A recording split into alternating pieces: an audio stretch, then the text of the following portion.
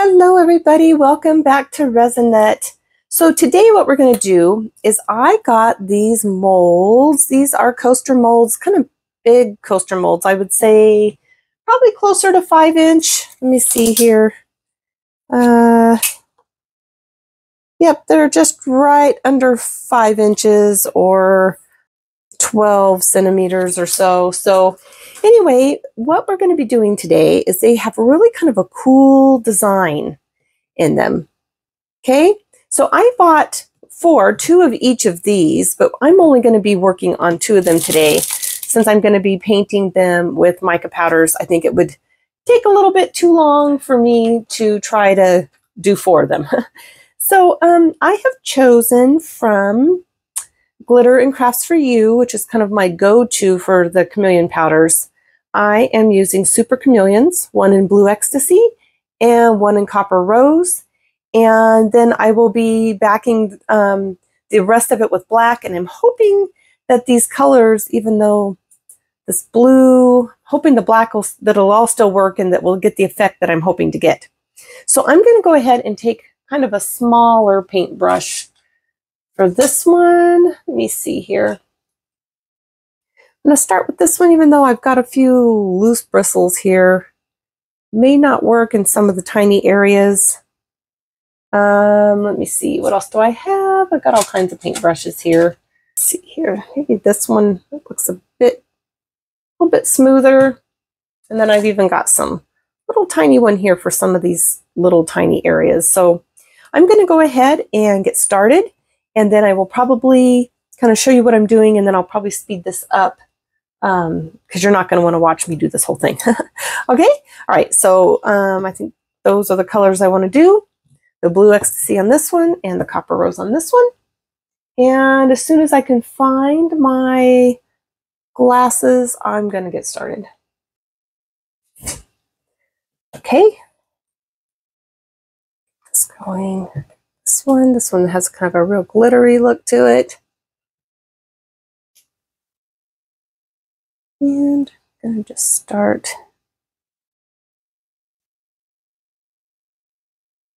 Oh gosh, I got some static. Yep, got some static already.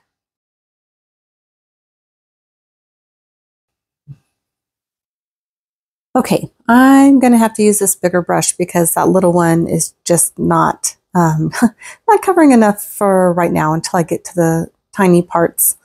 So what I'm doing is I'm just finding a good spot here. I'm just finding my line, and then what I'll do is I'll go in and I will paint with the mica powder every other line. Okay, I'm just going to leave every line in between blank.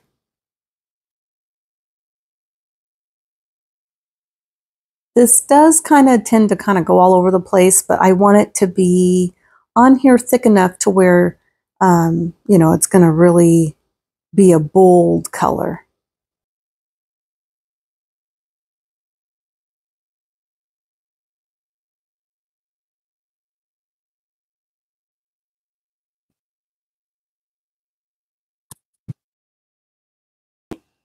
There it is so far. Just one of it done. I'm going to come through here and kind of clean up some of my overage. I want it to really stay in the lines that I want it in.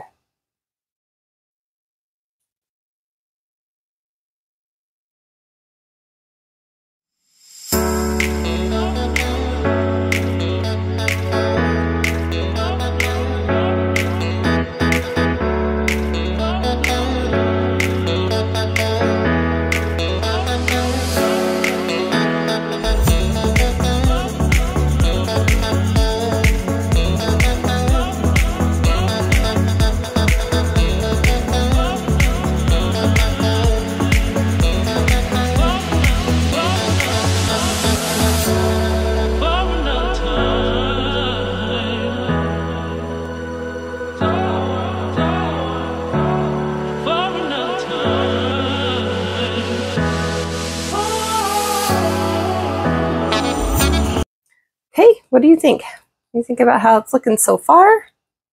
Got a little bit of areas in here. I'm not going to worry about these too much until I know which ones are actually supposed to be empty. Okay, looking pretty good so far.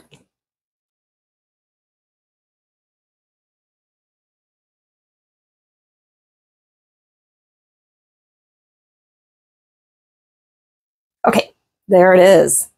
So right now it doesn't look like too much, but hopefully when we add the black, it'll really give it some depth. Okay, so that's all we're going to do for that one. I don't think that we really need to touch it up too much. I think we need to touch it up too much. Let me see here. Make sure, kind of looking thinner on this, you know, some of these areas there. But what I really want is for it to look nice and dark when you're looking straight down at it. I think it looks pretty good, actually, if you're looking straight down. So, I don't know. Gosh, I don't know. Maybe I need to put just a little bit more here. It looks just is not quite as pronounced. Okay, and now I'm going to leave it alone. All right. So I'm going to set that aside.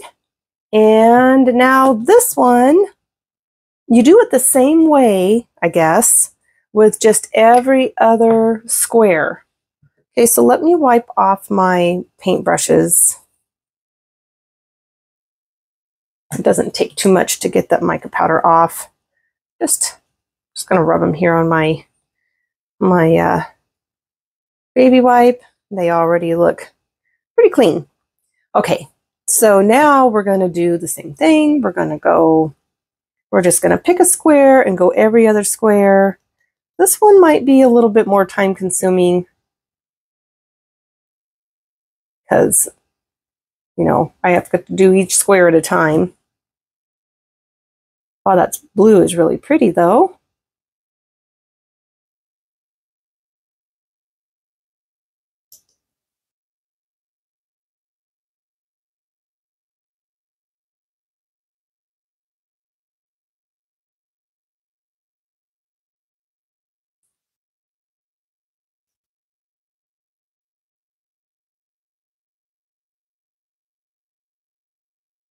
Oh, making a big mess on that one. I had too much on my brush.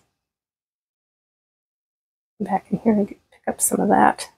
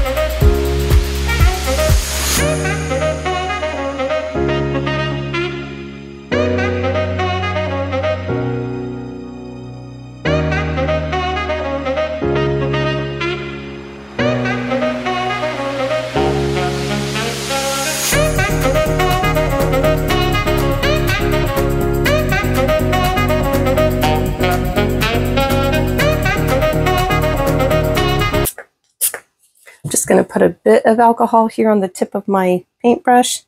Go ahead and clean up some of these areas here.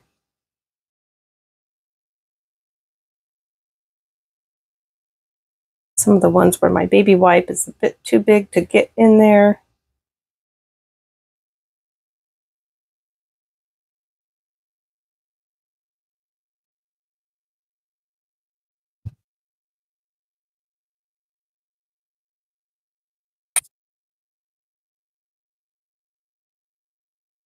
All right. And it helps to pick it up at a different angle, and you can see in the different lighting where you've missed. Looks pretty good though, you guys. What do you think?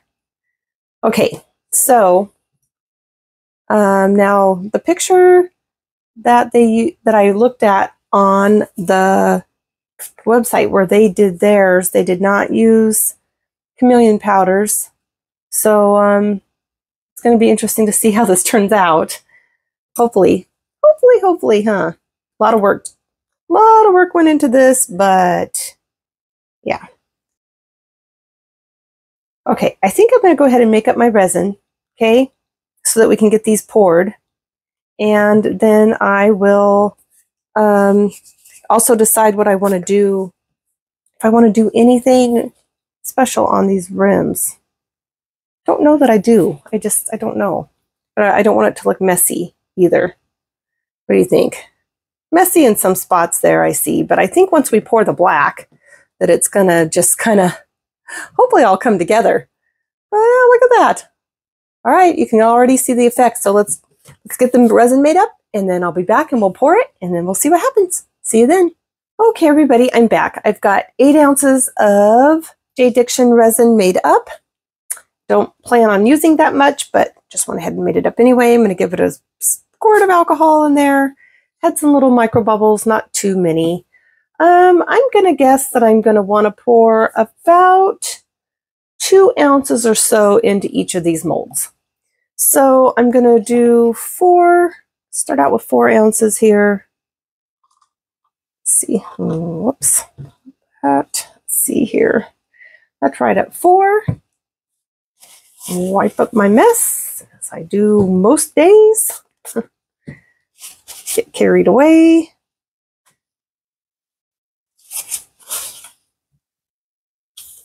Okay, I wonder what I could have made with all of the resin that I have dumped over the sides or all over myself.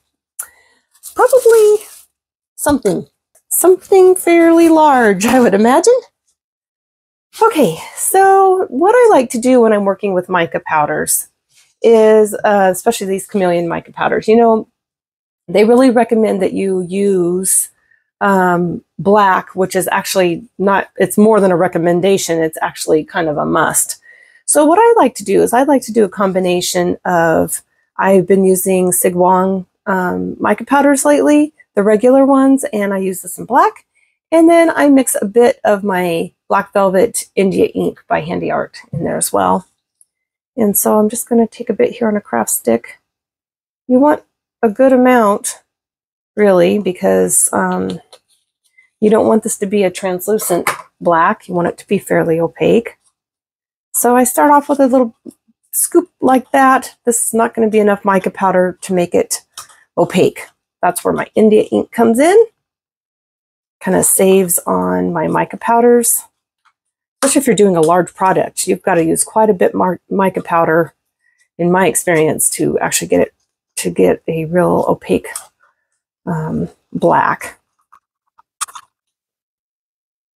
It's kind of a see-through, a little darker than a gray, but it's still translucent. So now let's go ahead and we're going to add a bit of this India ink. Just going to do a couple of drops like that in there. I don't know how much that was. A few little squirts, probably equivalent to 5 or 6 drops, maybe. This should really give it a nice, rich black color. I decided not to do anything on these rims. For this first try, I'm just going to leave them and let the black kind of sink in on it and see what we get with that. Let's look. Oh yeah, that's a nice black, nice and opaque. Just what I wanted. Let me stick off here. Okay, so let's see, that's what we've got in there. You see a few micro bubbles. Let's go ahead and give it a quick spray. Get those to come up. And while we're waiting for that to kind of pop, gosh, I'm excited to see how this turns out. I really hope it does turn out. Really, really hope it turns out. I'm going to see something. Okay, so I left there for just a second because I'm not sure if this needs to be colored in, this little part right here. I went back to look at the picture and it kind of does. Now, it'll be black. So actually, no, you know what? I think black would be the best for that final little hole. So we're going to leave that. Okay, so going to go ahead and pour about half of this in to this one. But I won't get any bubbles in these little crevices here.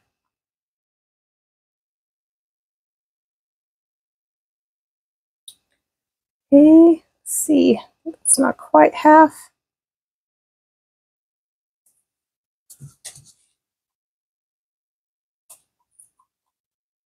And over here, try to get this to kind of go slowly. My resin hasn't been sitting out very long, so it's still really pretty thin, which is good. I want it to sink down into those little tiny crevices without any problem. I don't want any bubbles.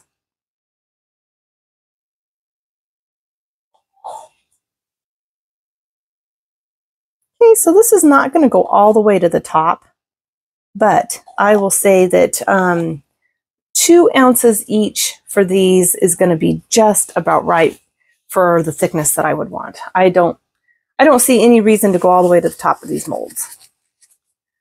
Okay, so I'm going to go ahead and find one of my little spatulas here. Go ahead and get the rest of this out.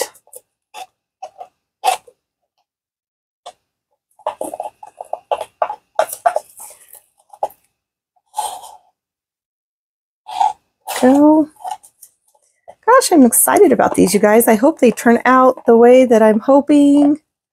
I'm a little nervous about, you know, the mica powders and the black. I mean, I know that it's gonna show up with the chameleon effect. I just hope that the black comes through enough to where we can actually see the pattern.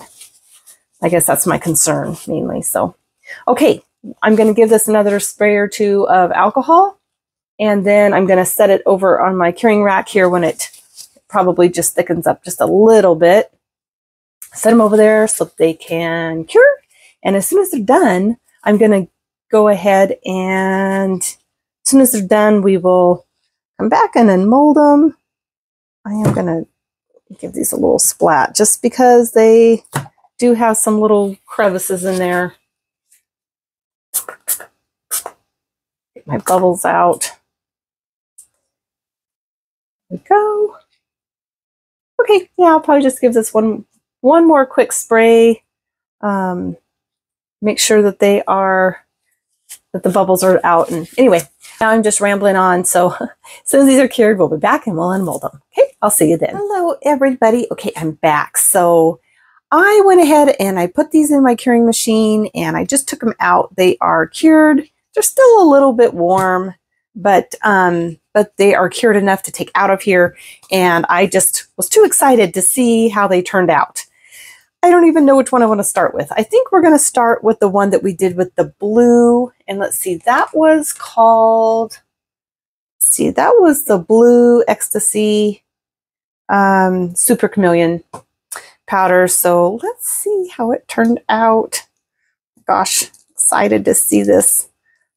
Hope it all is going to come together okay. It's a little bit bendy, just a little bit. Most of the mica powders came off of there. So let's turn it over and see how it looks. Ready? Here goes. Oh my gosh, it did work. Look at that. Look at that effect. That looks really cool. It looks really 3D. You see how it looks like it's just kind of all going down into this hole?